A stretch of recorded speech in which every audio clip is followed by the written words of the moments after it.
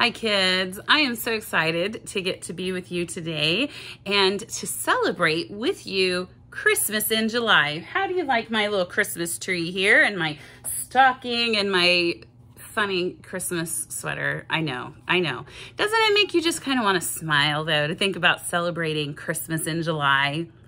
Yeah, I think we need a little bit of fun. Yeah, so we are talking about the real Christmas story. The real Christmas story. And you know, last week we talked about Mary, but tonight we're going to be talking about Joseph, who is the obedient father. What does it mean to be obedient? Yeah, that's right. It means to do what somebody asks you to do. And Joseph was asked to do something very special that he didn't really even have to do. So we're going to talk about that some more. But first, I'm going to ask Rudy to come and help us tell our story. Rudy, can you say hi? Oh, very nice. And Rudy has a bell. You hear his bell? Yeah. Rudy helps us tell the story. So every time you hear me say the name Joseph, you can either stand up or you can sit down or you can raise your hand, put your hand down, whatever you'd like to do so that you can stay in the story with us. Okay? So let's hear the story about Joseph. Oh, I tricked you. Okay. Well, today's Bible story is found in the book of Matthew, chapter 1. Remember what we learned last time about Jesus' mother, Mary?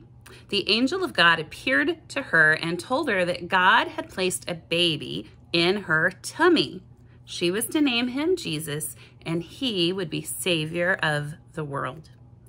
Well, as you can imagine, this was very difficult for Joseph to believe. He wasn't sure how to handle a fiance who thinks she's seeing angels and having God's son. He decided he would just break off the engagement to Mary quietly. He didn't want to bring any shame upon Mary at all. He loved her, but he was very confused about all this. Well, just when Joseph was going to break off his engagement, guess who appeared to him as well? That's right, the angel appeared to Joseph. Yep, and told him, do not be afraid to take Mary as your wife. Joseph was a little scared by the angel appearing out of nowhere, I'm sure. But he listened very carefully as the angel gave him God's instructions. And he said this, she will give birth to a son, and you will name him Jesus. Now, you have to understand something. Back in those days, the name that you gave a child was very important. It often carried meaning with it.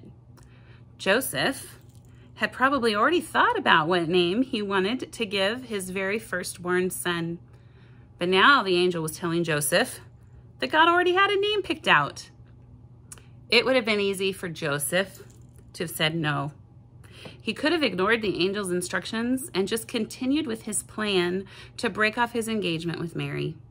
But that's not at all what he did. Joseph did exactly what the angel told him to do. He obeyed. And he even thought it meant that everyone else, even though he thought no one else would understand. He obeyed God, even though it was a very hard thing to do. I'll tell you what, Rudy, that Joseph, he was a pretty good guy, wasn't he? Yeah, he was a pretty good guy. He obeyed God and he stuck in there with Mary. And do you know that by doing that, he got to be Jesus's earthly father? It's pretty amazing, right? All right. Well, Rudy, thank you. Will you come help tell the story next week? Okay. All right. Bye-bye. We'll put Rudy right over here and he can listen to the rest of our time together here. Well, don't you think that it was an amazing thing that Joseph did when that angel came and talked to him? You know, Joseph obeyed even when it didn't make any sense. Has that ever happened to you? Have your parents asked you to do something and it doesn't make any sense whatsoever what they told you to do?